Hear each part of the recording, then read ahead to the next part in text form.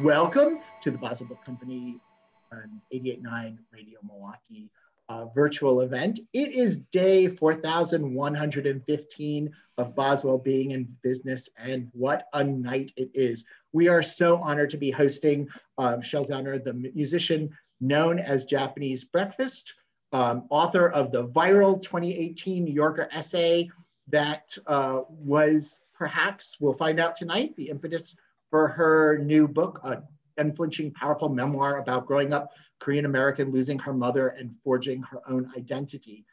Zach Ruskin in the San Francisco Chronicle wrote, "In writing a memoir that will ultimately thrill Japanese breakfast fans and provide comfort to those in the throes of loss, while brilliantly detailing the colorful panorama of Korean culture, traditions, and yes, food, Michelle Zauner has accomplished the unthinkable, a book that caters to all appetites and doesn't skimp on the kimchi." We are so honored tonight to be co-hosting this event with 88.9 Radio Milwaukee, and tonight having the conversation with Justin Barney, the acclaimed and wonderful music director of Radio Milwaukee. Thank you both for coming, and welcome to some virtual space that we are saying is Milwaukee. Thank you. Thank you for having us. Great. Well, I was going to start with the passage, but I changed my mind over the course of this introduction because I felt I should read a section about music since we're with Radio Milwaukee. So I'm going to read a passage from a chapter called "Where's the Wine?" about my sort of teenage years when I fell in love with music. On the off chance a band toured through Eugene, there were two venues to play. The Wow Hall was where I saw most local shows growing up. Menomina, Joanna Newsom, Bill Callahan, Mount Erie, and the Rock and Roll Soldiers, who were the closest band Eugene could claim as hometown heroes. They wore headbands and leather vests with tassels that hung over their bare chests, and we admired them because they were the only people we knew who had left and accomplished something. A coveted major label deal, and a slot in a Verizon wireless commercial. We never stopped to question if what they had accomplished had really been so great, why they were back in town to play so often. Bigger bands played the McDonald Theater, where I saw Modest Mouse and crowd surfed for the first time, spending a good 30 seconds on the edge of the stage beforehand to ensure someone in the front row would in fact catch me when I jumped. Isaac Brock was like a god to us. There was a rumor that his cousin lived in the next town over and in the trailer park that the song Trailer Trash is about. And this potential proximity made him all the more relatable, someone we could claim as our own. Everyone I knew had somehow memorized every word to his sprawling 100-track catalog, including the songs from his side projects and B-sides, coveted albums we were constantly trying to track down to burn and slip into the plastic sleeves of our CD binders. His lyrics epitomized what it felt like to grow up in a small gray town in the Pacific Northwest, what it was like to suffocate slowly from the boredom. His swelling 11-minute opuses and cathartic, blood-curdling screams soundtracked every long drive with nothing to think about. But nothing impacted me so profoundly as the first time I got my hands on a DVD of the Yeah Yeah Yeahs live at the Fillmore. The front woman, Karen O, was the first icon of the music world I worshipped who looked like me. She was half Korean and half white, with an unrivaled showmanship that obliterated the docile Asian stereotype. She was famous for wild onstage antics, spitting water into the air, bounding across to the far edges of the stage, and deep-throating a microphone before lassoing it above her head by its cable. Agape at the image, I found myself in a strange state of ambivalence. My first thought being, how do I get to do that? And my second, if there's already one Asian girl doing this, then there's no longer space for me. Back then, I didn't know what a scarcity mentality was. The dialogue surrounding representation in music was in its nascent stages, and because I didn't personally know any other girls who played music, I didn't know there were others like me struggling with the same feelings. I didn't have the analogical capacity to imagine a white boy in the same situation, watching a live DVD of, say, The Stooges, and thinking, if there's already an Iggy Pop, how could there possibly be room for another white guy in music? Nevertheless, Karen O made music feel more accessible, made me believe it was possible that someone like me could one day make something that meant something to other people. Fueled by this newfound optimism, I began to badger my mother incessantly for a guitar. Having already sunk a hefty sum on a long list of extracurriculars I'd summarily abandoned, she was reluctant to oblige, but by Christmas she finally broke down, and at last I received a $100 Yamaha acoustic in a box from Costco. The action was so high, it felt like you had to wrestle the strings half an inch to pin them to the fret. I started taking lessons once a week at the most embarrassing place one can learn how to play the guitar, the Lesson Factory. The Lesson Factory was like the Walmart of guitar lessons. It was connected to the Guitar Center, and inside there were about 10 soundproof cubicles, each equipped with 2 chairs and 2 amplifiers, and your very own defeated musician recruited off Craigslist. I was lucky enough to be paired with a teacher I actually liked, who must have considered me a welcome break from prepubescent boys who exclusively wanted to learn how to play Green Day songs and the intro to Stairway to Heaven. The lessons couldn't have come at a better time. That same year, Nick Hawley Gamer took the seat next to me in English, and it felt like I'd won the lottery. I'd heard about him because he was Maya Brown's neighbor and ex-boyfriend. I didn't have any classes with Maya, but she was known to all of us because every boy in our grade had a crush on her. Infuriatingly, she was objectively pretty and popular, but masqueraded as a tormented alternative.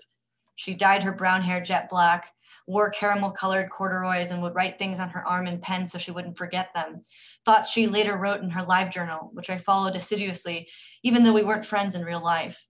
Her entries were made up of Bright Eyes lyrics, conflated with her own romantic encounters, and meandering ruminations largely written in the second person, directed at someone anonymous who had either wronged her or for whom she desperately longed. I thought she was one of the great American poets of our time. Nick had shaggy blonde hair, painted his nails with whiteout, and wore a silver hoop earring in one ear. In class, he was quiet and terribly slow, like he was stoned all the time. He was constantly asking me when assignments were due and if he could borrow my notes, hapless requests that I deftly roped into my private mission to befriend him. In middle school, Nick had a band called the Barrow Whites. I didn't know anyone who played in a band, and it felt impossibly cool that Nick already had one. They put out one EP before disbanding, which I diligently hunted down from a friend of a friend. It was a burned disc folded inside a homemade paper envelope with drawings and titles written in Sharpie. As soon as I got home, I slipped the disc into the boombox I kept on my desk. I sat on a rolling chair and listened, still holding the paper envelope in my clammy hands as I pored over the lyrics, imagining Nick Hawley Gamer's wildly sexually experienced past. There were 5 tracks, the last a song called Molly's Lips. I wondered if Molly was another one of his many exes, or if it was perhaps a pseudonym for Maya Brown. I was too stupid to know that Molly's Lips was actually just a Nirvana cover, and I'd like to think that Nick was at least too stupid to know that Nirvana was covering the Vaselines. Michelle, thank you for that. The book, of course, is Crying in H Mart. And one of my favorite parts about reading the book, of course, like I'm big on writing in the margins, was also making a playlist of every song that you mentioned in the book. Yeah. And listening to them. And I even got like some of the, like the Pearl Sisters only had some of the titles in like Korean, and I was able to like figure it out. That's amazing. So writing that was making that was really fun. And because you are a musician the book is about your relationship with your mother largely. And you cover that in Psychopomp and in Soft Sounds from Another Planet. I want to talk to you about writing, because that had to be such an experience. In the first chapter of the book, you say that you found yourself again searching for the first chapter of this story that you want to tell about your mother while you're in H Mart. When did you know that this was going to be a book? It happened in stages, really. I wrote an essay in 2016 called Love, Loss, and Kimchi that largely makes up, I think it's chapter 18 or 17, called Mangchi and Me. And it really just started as an ode to Mangchi, who is this Korean YouTube vlogger who has like, I think 5 million subscribers or something. And she really has demystified the Korean cooking process for a lot of English speakers. And I just thought it was a cute story, really, that, you know, this woman I'd never met had come to mean so much to me during this very difficult time, and that I was, you know, cooking with her every week, and it was really helping me with the grieving process. And it was sort of like a cute Korean Julie and Julia story. And in the process of writing that, I sort of began to realize, you know, this was my first time really writing nonfiction, and that there was such a bigger story to tell. And there were so many interesting things that happened in this like whirlwind 6 months. And that was the sort of beginning. It took a year for that, I think, to be published, and it won Glamour Magazine's Essay of the Year contest. And from that, there were a number of agents that sort of reached out to me, that they also kind of felt like there was a larger story to tell. But around that same time, Psychopomp had come out and was doing really well for the first time. Like it was gaining traction in this way that I'd never really experienced in music before. And so I kind of set it off to the side for a while and was like, I think I need to go and see how this is going to pan out, my music career. And then in 2017, the band did a tour in Asia, and we ended in Seoul, and I stayed behind for 6 weeks and started writing sort of casually, but seriously, what I thought could be the beginning of a book. And I wrote maybe the first 6 chapters, and the first one was Crying in H Mart. And so when that was published in the New Yorker in 2018, there was just an overwhelming flood of support that came for that essay, and a number of agents that reached out to me. And then the book, we put together a proposal, and it was won an auction by Knopf. And that sort of gave me the means to really focus and hunker down for the next 3 years writing the book. But I feel like I knew pretty early on, and I think being a musician and having made these navigated larger creative projects of making records, kind of gave me the confidence to try to take something like this on. And also I studied creative writing in college, and so I had some experience with short fiction from that. So I felt like I had some of the tools to try to sort of navigate this. Yeah, I was wondering if you had like felt like you always had a book in you when like being a creative writing major. I don't know. I mean, I never ever thought I would write a book like this, certainly. I mean, of course, how would I have known? But I never was interested in writing nonfiction. You know, I loved my creative writing courses in college, and I had one professor in particular that I just adored named Daniel Torde, who taught me so much about writing. And I took every single class he offered except for nonfiction, because I just never, you know, I think especially being mixed race, I never wanted to write stories about identity. I never wanted to write stories that involved so much pretext. I wanted to write this like sort of gritty, you know, working class short fiction. And I thought maybe I might write a novel someday or a collection of short stories, but I never ever thought I would write a story like this. Well, I think that was one of like the real joys of reading this book is like, there are arcs, you know, like you have arcs, you have themes that come back and connect to each other. You have like reoccurring bits. There is satisfaction. There's like a low that goes into a high, and just like the natural reading of this book was so great as a reader, you know, and as a person that reads a lot of books, it was very satisfying. Did you like journal during this time? Because so much of it's so full and detailed. No, not really. I really wish that I had, because it would have made things a lot easier. And I think that if I wrote another book, I would really want it to be rooted in a journal, because it would have been so helpful. But a lot of it was just, you know, free writing for a really long time, and then finding the moments, and then taking sort of deep dives into, you know, picking them apart and trying to remember what happened. I mean, some things came easier than others, certainly, but there were certain parts you just had to like kind of live with on paper for a long time and sort of return to over and over again, and kind of just try to place yourself back in the moment and remember, and just sort of extrapolate like weird little memories from, you know. Yeah. I remember one part that was really hard for me was this chapter called Living and Dying, and trying to remember what happened, you know, in the hospital when they told us that my mom was going into septic shock and might be put onto a ventilator.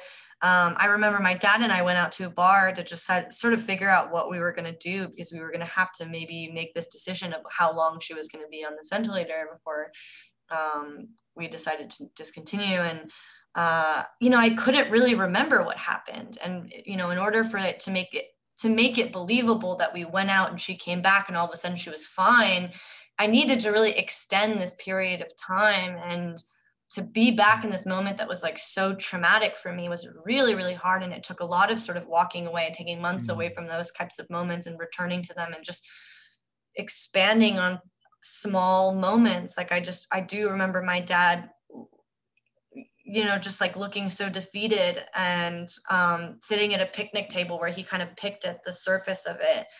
And it, like it took a long time, but it's just, putting yourself back there where like, it was a wild experience and such a great learning lesson writing this book of learning how to extrapolate those sort of moments to have pacing work and that type of thing. Well, I want to talk about some of those themes, because I think you did a really great job of like having a couple like basic huge themes and working off of those. Kind of like the biggest is like your mother's very specific type of love. And I was wondering if you could describe the way that your mother loved. Yeah, in the book, I describe it as sinewy and industrial strength. I think that for so long, I never really had Asian friends growing up, and I didn't have any friends actually that had immigrant parents, which was a huge thing. And so much of the way that I saw my mother was this sort of like idiosyncratically cruel character. And I didn't realize how much of her type of love or her character was really rooted in a culture I didn't know very much about, that this was a really common way that mothers love their daughters and elders sort of acted to their children, that I didn't have any friends who had moms like this. So, every time I got hurt, my mother would just start screaming and she would be so upset at me, while all my friends would be sort of taken to the doctor or would be very, very coddled. And, my mother-in-law is a Caucasian woman and is, what I would describe as a sort of mommy mom. And, I remember when I got fired as a waitress, like my mother-in-law would say something along the lines of, they don't, they don't know what they're missing out on. You're like such an industrious worker. And I can't believe they did that to you. Like you deserve so much better. Whereas my mom would just say, well, Michelle, anyone can hold a tray. And so, I mean, she just really, I think, the more that I meet people with immigrant parents and specifically Korean American parents or Korean parents, I realized that type of tough love is very common, and it's their way of toughening you and preparing you for the world in a specific way. And that was just something that was very difficult for me to understand growing up, how critical she could be and where her love was based. But you did a good job of bringing it across that there is love in there too. And there was a sentence where you said that was how my mother loved, not through white lies, or through constant verbal affirmation, but through subtle observations of what brought you joy. And noting those is a type of love, her walking in the boots, before sending them over, this kind of like suffering and sacrifice as love. And also like withholding is a big part of that love. And like the first time that you mentioned like saving 10% in the book, I was like, there's an idea. What is that? Yeah. And then also like, I love how you like looped that back a couple of times and that came through. Can you explain the saving 10% of your mother's love? Yeah, I was asked about this yesterday, and I it's basically, don't trust a bitch. Like, my mom was she just was a tough lady, and like I think that she, that was a major lesson that she wanted to impart, was to protect yourself, and that there would always, that no one would love me ever as much as she did, and that you had to that the real world you had to enter sort of guarded and protect yourself, because no one was going to look out for you the way that you would or your family would. It was a very difficult lesson for me to learn because I've always been such a hard on the sleeve kind of person. And I think in some ways that's a sort of American ideal that, was maybe a little bit foreign to her. And there was this sort of withholding, sort of stoic nature to her that she really felt like was a major lesson to impart to me, to protect myself. And you contrast that with your dad. On page 81, you say, he didn't know how to withhold any part of his truth. Unlike my mother, he saved no 10%. What do you do? I think I'm like a 5%. I mean, I'm very much like, I do think I definitely have kept that lesson very close to my heart, especially after my mother passed away. And I realized, I think, I think I just didn't give her as much credit as she deserved until after she passed away. And I really value those lessons more than I ever did when she was alive. And I definitely, I realize now that I protect myself in a certain way, and I do withhold a certain amount, but maybe not 10%, maybe more like 5%. What do you think is better? I don't know. I think because it's much harder for me to withhold, I think that I really admire that about her. And I wish that I was more capable of doing that. But I'm also an artist, I'm a creative person. And so much of what I do as someone who shares so much of my personal life is go to certain places where I think other people aren't willing to go, or expose some more private things or more shameful things that other people keep a little bit more hidden. So I think I have to be a little bit more open than she was in a way. But I do really admire that quality and envy it and think it's a good thing. Why is it a good thing? I mean, you just always protect yourself, I think that people always have I think people always have their interests at heart. And that's an important thing to remember, and sort of guard yourself from, and shit will hit the fan always. And to always have something to fall back on, I think is really important. Because there is like a part of me that is like, being an artist is being vulnerable, is having 0%, and giving 100%. But then like, as a person, I am like, I also deeply respect, keeping that, because that mystery is like equally as important. And, it feels like in the book that like 10% is the part that you need to earn it, and you're always going for it. When you're in the book, when your mom is diagnosed, it's a real low point. And then you counter it with, let's get married. What was that? It was such a like, I know it was your life, but it was such a great arc. It was like such a great intersection of those arcs. And I think like when you're in that moment, you're probably not, you kind of are intentionally shifting that energy and pushing it. What was that decision? Yeah, I mean, we were absolutely trying to change that narrative. I mean, that chapter is called Living and Dying. It was definitely the hardest chapter for me to write in the book. And, that title even is very much what that moment was sort of about. I mean, we had decided after my mother decided to discontinue chemotherapy, because we had learned that, the 2 sessions that she had done hadn't shrunk her tumor at all. Her health had sort of stabilized. The doctor said it was not the greatest idea for us to travel to Korea, but it was something that she wanted to do. And it was like she was choosing living over dying. It was like, well, I want to take this gamble, and I want to try to have this beautiful experience in my home country. I want to say goodbye to my family. I want to travel to Jeju Island and, sit on the beaches and eat the food that I grew up with. And instead, we were just sent straight back into the hospital. Her health deteriorated so rapidly. And it was such a tragically horrible loss, you know, that we had made this gamble and we had just lost. And, you know, we were in the hospital and my mom, you know, was at this place where she had just honestly, for the first time said to me, what am I even living for anymore? You know, and there's nothing enjoyable about this. And she went into septic shock.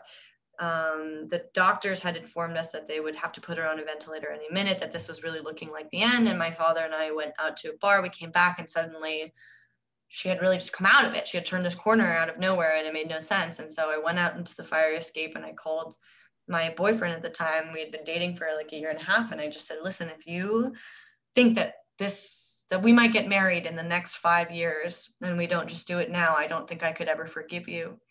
And he just said, okay. And we planned a wedding in 3 weeks and we did a medical evacuation back to Eugene, Oregon. And I think it was just you know, I talk about in the book, it was just a way to, you know, all we were talking about were like, you know, creams and, you know, nutrition bags and hydrocodone and, you know, all of these like horrible things that no one wants to talk about.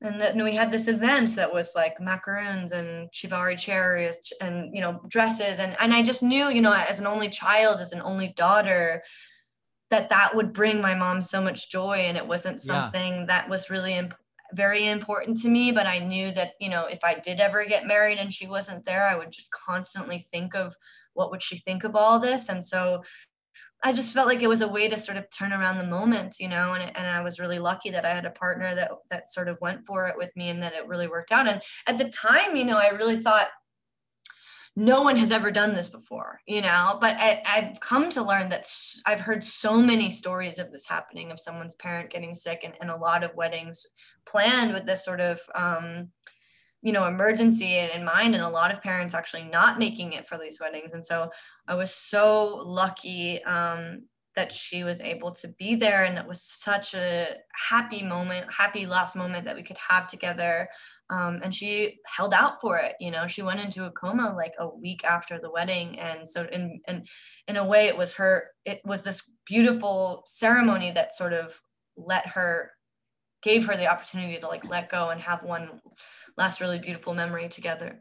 And that is really what it like, reading it, it felt like it gave her life, because when you're in that time and you're just, everything is doom and gloom, you know, to like be able to have that. And I also loved how it brought back Peter, you know, in the book, you were like, you wrote about Peter and I was like, oh, this poor guy, you know, like they're so young, you know, like he's going to get, at some point in this book, it's going to be, we're either just going to not hear about Peter again, or there's going to be, he couldn't handle it, or this was too much to bear.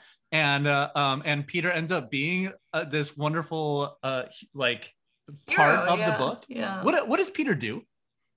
Peter plays in the band. He's the guitar player in the band. I love that you bring him up though, because I feel like, you know, a lot of people were like, I was really rooting for him, you know, and like, it's great that he turned out to be a really great guy. And, you know, I don't even know what I would do if I had been in his situation. I would like to believe that I could have been as stand-up of a guy as he was during that time. But, you know, it's such a tough thing to completely be there for someone as they're just really going through it, and there's nothing you can really do, you know, and how helpless it must feel to be someone's partner during that time. I mean, he was really an exceptional partner, and I think in a lot of ways it really prepared us for our marriage, because it was like, you know, if we can get through this, like we can really get through anything. And when you first wrote about him, you wrote, it was written with love. And it was written in a way where I was like, surely this guy can't last. But it sounds like it probably ended in a good way, or she has good things to say. And because there was obvious love in there when, like, even at the first mention, you wrote about how how he is very literate as well. Yeah. And then I was watching, you had an Instagram story the other day where you got number 2 on the bestseller list. Congratulations. That is huge. Thank you. And I think you were just kind of like dunking on George Bush. And yes, yeah. Yes, because he had the number 1. And we had number 1, yeah. And he just kind of like eviscerated George Bush in like one sentence. He said something like, he was like reading, he was like, all of them were like competing for the topic sentence or something like that. Yeah. I mean, it was like true like literary criticism as like an offhanded joke. And I was like, if I was married to that and I wrote a book, I would be scared as hell. No, I've been so lucky. You know, my husband was, you know, has read these chapters and so many different stages. And I was very lucky to have this sort of like built-in, you know, married in like first reader and wonderful editor in so many ways. So I, you know, sometimes I would literally just like write a new sentence and be like, what do you think of this? You know, I was like so codependent on him. But yeah, he was a wonderful part of the process. And I'm very, very lucky that I have such a literate husband. In your vows, his vows. Well, his, but in yours, you said that love is an action, an instinct, a response roused by unplanned moments and small gestures, an inconvenience at someone else's favor, which sounds very much like you're channeling your mother's the definition of her love. How is your so love? Thoughtful. Thank you. How is your love of? How is your love for Peter and your love for your mother different? Gosh, well, I feel like Peter is a lot like nicer than my mom was. So it's like easier a little bit. You know, I think in some ways they're like weirdly similar. In some ways they're both like, you know, my mom could be very like patient and thoughtful about things. And I feel like Peter is like that in so many ways. But you know what? I feel like I almost love Peter the way, I mean, he's not like my child or anything, but my mother really taught me how to love people. And I think that I love people the way that my mother loved me. And I can see so much of the way that my mother loved me and the way that I love my husband and the way that I know all the things that he likes, and I have pocket away, you know, like if we, you know, I'm not to always bring everything back to food, but you know, like if we go to a restaurant, like I know what he's going to order before he probably even does, right? I know like the way that he's had a long, I know if he's had a long day. I know when he's like hungry before he knows that he's hungry. I know like when he should get a haircut before he thinks to get a haircut. Yeah. You know, I think that it's just stuff like that. Like my mother very much loved me in that way of like, no one was obsessed with me the way that my mother was obsessed with me. And no one is obsessed with my husband the way I'm obsessed with him. So,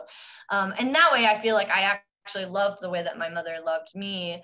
The way that I love my mother, I mean, it was a more selfish type of love, I think, because it was this, you know, like, I think that's the sort of relationship that you have with your parent for a long time, where it's like, you know, they are giving to you constantly. You don't even think about giving to them, because that's the dynamic, you know? And I think that part of what the book is about so much is like, what was so heartbreaking about it is I think that we were just entering that sort of turning point where, you know, we were beginning to really love each other as peers in this way. Our relationship was changing. I was an adult in my, you know, early 20s, and all of the sort of like rotten behavior of my adolescence was starting to melt away and mature into something where we could, you know, really communicate with each other, and she could confide in me for the first time. And it's very sad to me that we didn't get to have more of that. And I only, you know, got to sort of shift that love around in the last 6 months of her life. And, you know, I was so young. I was 25. I didn't know like how to be a better caretaker. I wasn't ready for that role reversal so quickly. And, you know, I think that was my chance to really try to flip that love around in a way. And it was a very short-lived flip.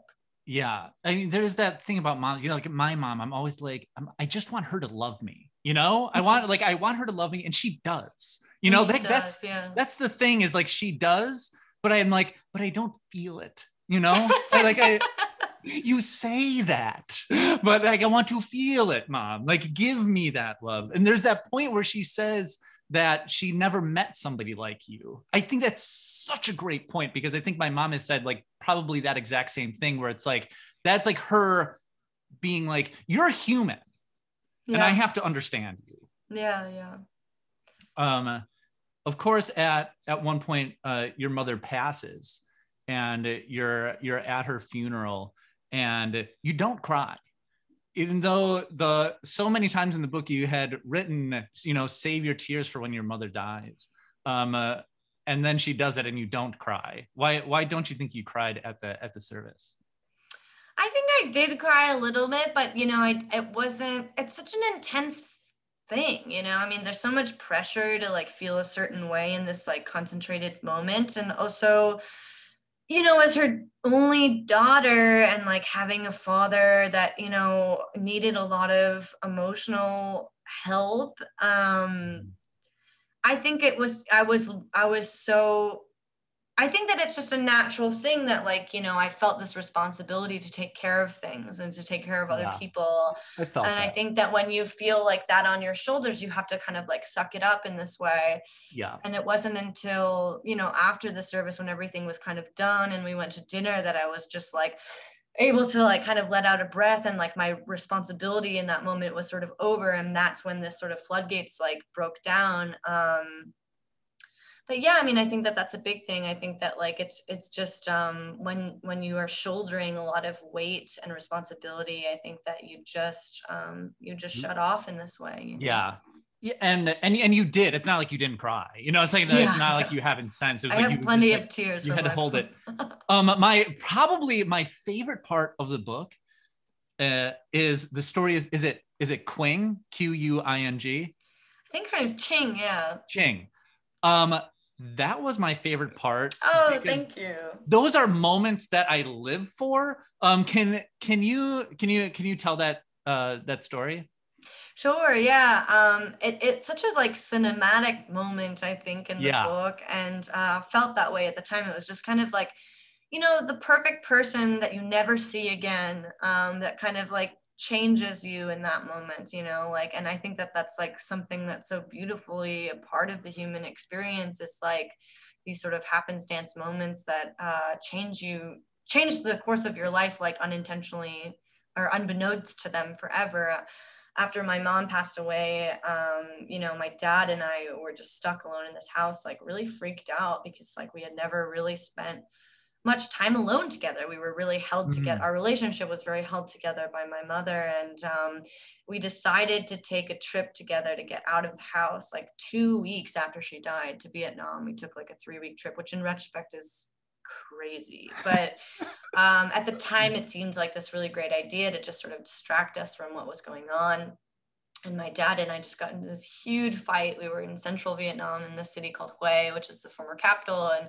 And we went out to dinner and he was just being very cringy and like really getting on my nerves.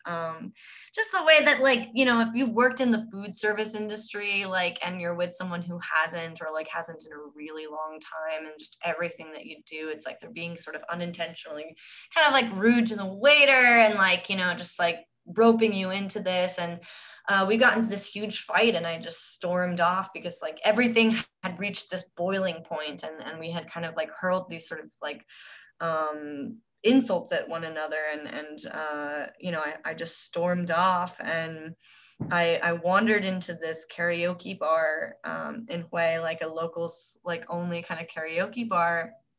And this girl named Ching, like, who was a Vietnamese girl who wanted to be a singer, saw me sitting alone at a table, and she came over with her little cup of tea, and I was drinking a beer, and she was like, "Why are you here?" Like, I've never seen a tourist here. And she's like, "I'm sad, like I've had a hard day." And I was like, "I'm sad too." And it was like the first time that I had told a stranger that my mom had died. And I think just saying those words out loud for the first time was like a real change in me in that moment. And we just sang karaoke into the night together. And I feel like she just really helped me maybe just like forgive my father and move on in that moment, or just like was just like this like unexpected companion in the night that like just helped me in that moment when I needed someone. And I never saw her again. And I'm sure, I don't know if she thinks about me ever, but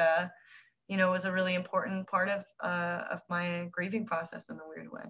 And I love that she comes in this one night, and then she's a moment in your life, and then you've never talked. And I think there's an instinct to be like, I think people would be like, you should reach back out. And I'm like, Yeah. no, you should not. Yeah. You know, Yeah. like that, like why it would only like, why ruin the like perfection? You sang the Carpenters and she said that it would help you out.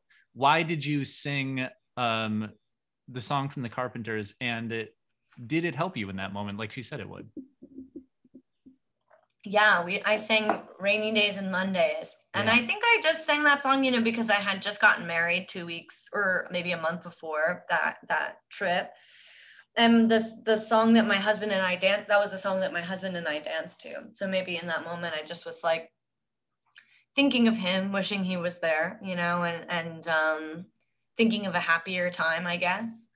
And yeah, I mean, like, it's funny because like, I don't even think I realized in writing that, you know, like there was also this feeling of like, I'm going to give up music, you know? Right.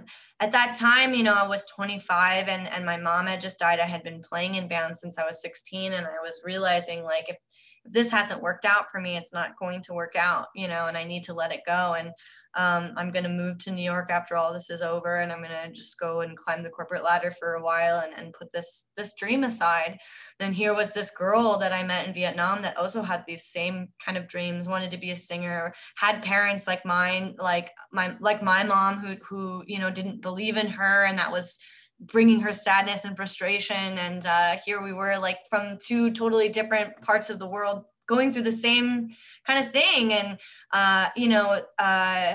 yeah, I mean, I guess she wanted me to sing because she still had this like very pure belief that, you know, music could heal. And I had sort of like at that point kind of stopped believing in that. And in that moment, singing that song kind of lifted my spirits in this way that I had forgotten that music could have this sort of power to do. And it's such a sad, beautiful song. And, you know, Karen Carpenter is like the perfect example of this like really tragic, like heroine that sort of is just like wasting away at like striving for perfection. And yeah, I mean, it was just like kind of this, one of those like beautiful serendipitous moments that can happen in real life. I'm What do glad that you love bring about out that chapter actually, because I haven't really talked about that in any of these events. And I love that chapter so much, and I'm glad that we get to talk about it. Me too. I like travel alone a lot, and it's like that's why I travel alone. Yeah, For like yeah, moments like that, you know, and meeting totally. somebody like that, and like I like having a connection with a stranger. I think like it's a hard thing to do. I'm not one to like approach someone, but like every time something like that happens, I am like, it's the greatest. And I feel like it only ever happens when you're alone, honestly, because like, it does. You know, I never travel alone. Honestly, I'm like a very codependent person, and it's like horrifying to me. But I have heard that from people who travel alone is that, you know, if you're with a couple, like if you're with your partner or something, like it's very rare. Like, you know, people think that you have company. So they, you know, if you're traveling alone, sometimes like locals will feel kind of bad for you, and they'll wonder like, why don't they, maybe I should invite them or something. And so, yeah, in this situation, I had wandered off from my dad, and I think that she just felt really bad for me or could sense that something was wrong and wanted to, you know, reach out. And yeah, I feel like that kind of thing only happens when you're on your own in a foreign country sometimes. I think so too. And like when you are like with someone, you are, you know, it's the same. And there's something special about like meeting someone, and there's like exciting, you know, of meeting this person and they're ideal to you, and you've like just had this moment, and it's like then it's ideal. Totally. Well, a lot of this book is about food, and I had wondered in like kind of one of the things that you say about your mom is you kind of like harp on her for having like pedestrian interests, or like not really having an interest outside of like being a mother and homing the stead. But food seemed like it's like rules went out the window, you know? And she seemed to like have this passion for food and like a deeper understanding. Do you think that that's why you connect to it and to her, because it was like this interest kind of like outside of that idea of her that you had? Yeah, I mean, I think that maybe a lot of like young feminists of like my generation kind of had this way of looking down on mothers that were homemakers, because, you're sort of taught at a young age, like, to, and it was so important for my mother, for me, to forge my own path and find a passion and a career, and work hard and whatnot. And so I there wasn't as nuanced of an understanding of feminism, and the sort of, and like the sort of invisible labors of homemaking are. And so I was always just so curious, like, is this it? Like, is this all that you want to do?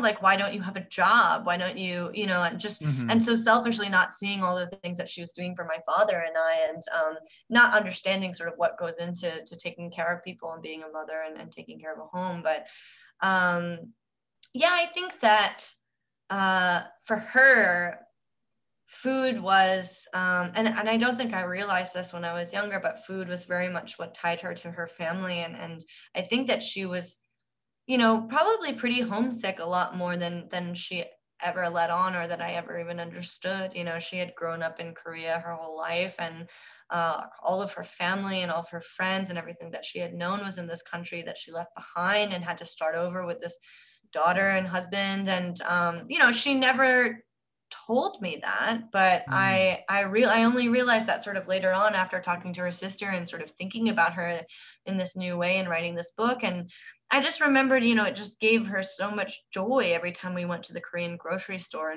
and there was like this new import, and she was like, oh my God, now I can make this thing. And I used to eat this thing with my mom would make this in the summertime, and now, like, I get to have it too. And like, I haven't eaten in this in years. And like, every time we went to Korea, her sister would be like, write down all of the things that you want to eat. And she would make this huge list of all the different places that we had to go. And so it was such a celebration, like joy, it was such a joy for us to eat together. And it was always like, she made, that was a big part of her responsibility, was like feeding the family. And so Yeah.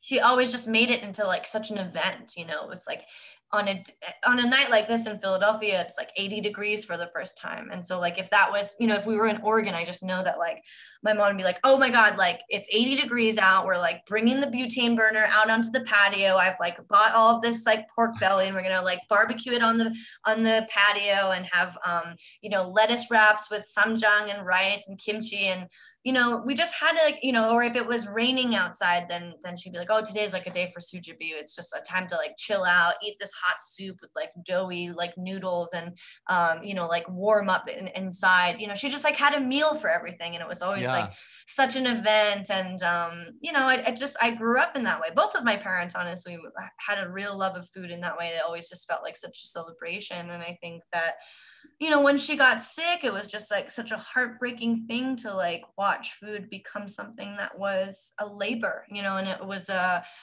even grotesque at times, of just like, I remember it was like such a relief when we were in a hospital and she got like a nutrition bag, because we just like didn't have to think, like, I don't have to count calories anymore, because she just is taken care of. And like, how sad that is, that like her, she had all these sores on her mouth. It was difficult for her to enjoy food at all. And I think so much of why I kind of returned to food in this way was,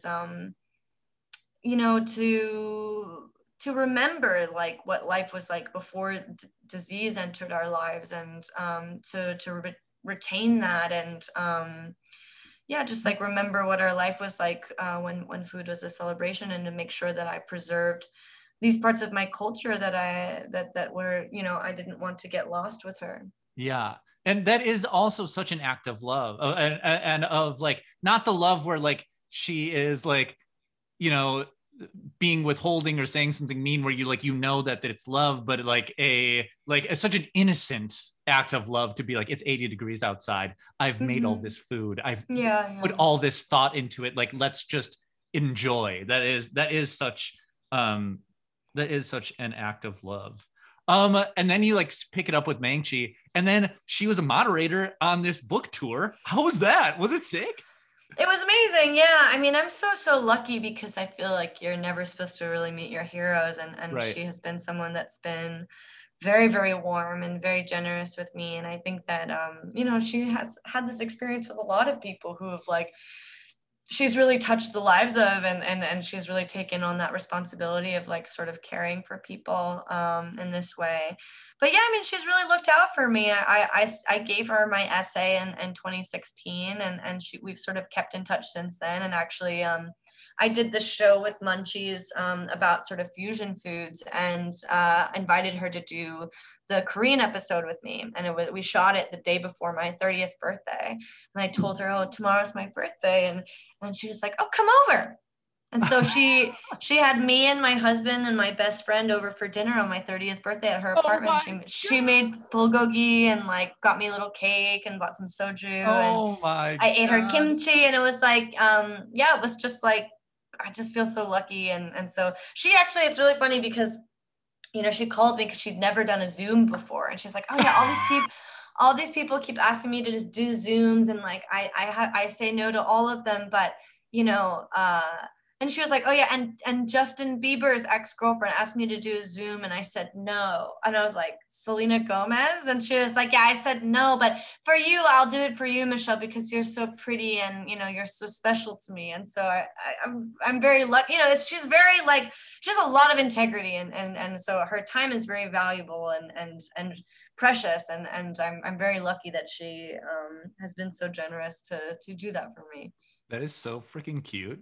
It's just she's like the cutest woman. I just love her. That is unreal. In our like last couple minutes here, can you explain what it means to have a dream about shit? Yes.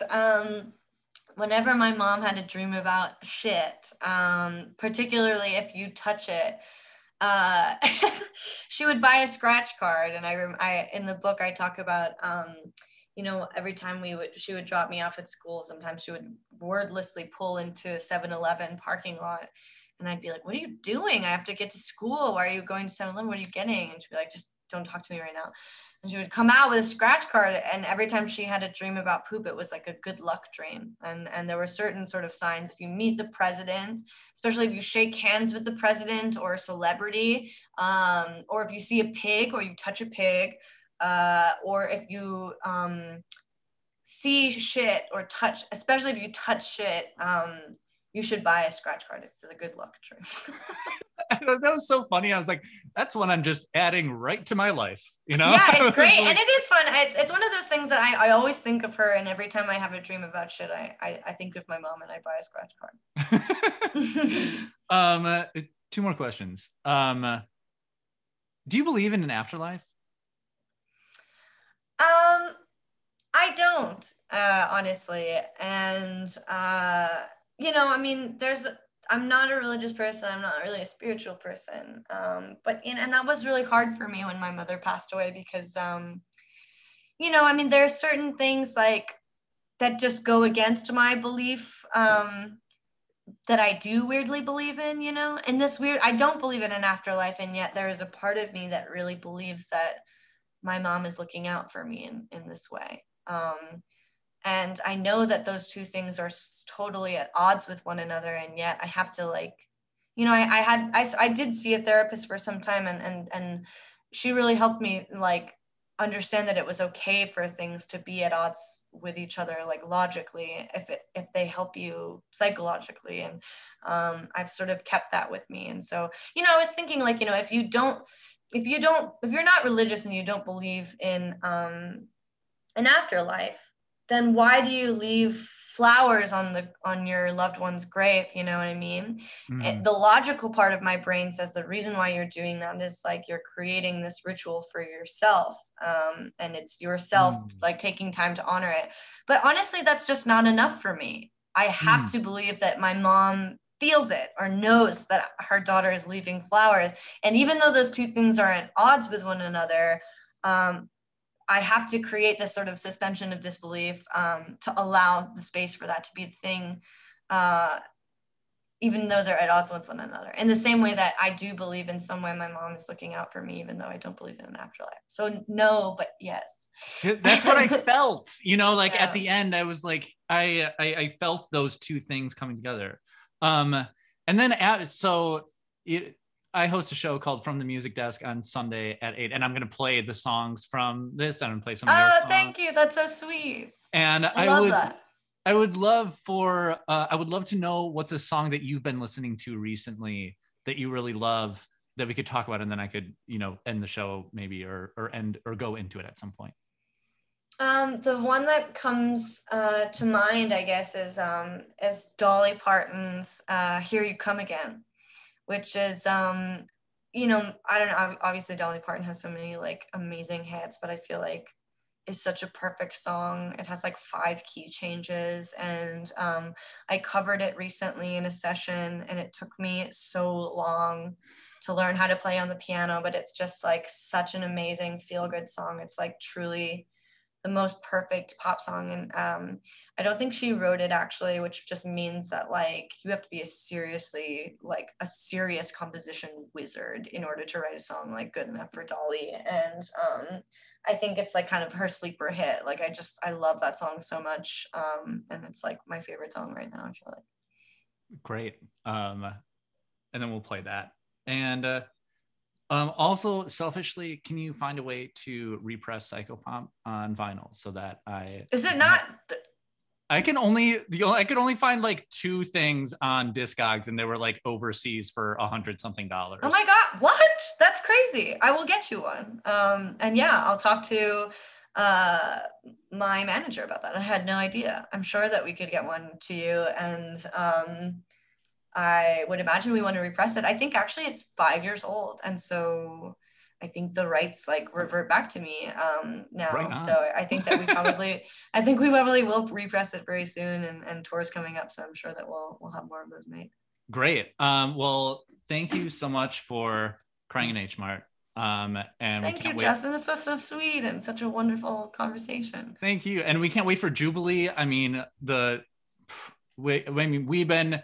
If you're watching, I'm from 88.9, and we've been playing it in heavy rotation all the time. Thank you. It's fantastic. And then Posing in Bondage, I was like, this solidifies it as being incredible, and I can't wait to listen to the whole record. Thank you, Justin.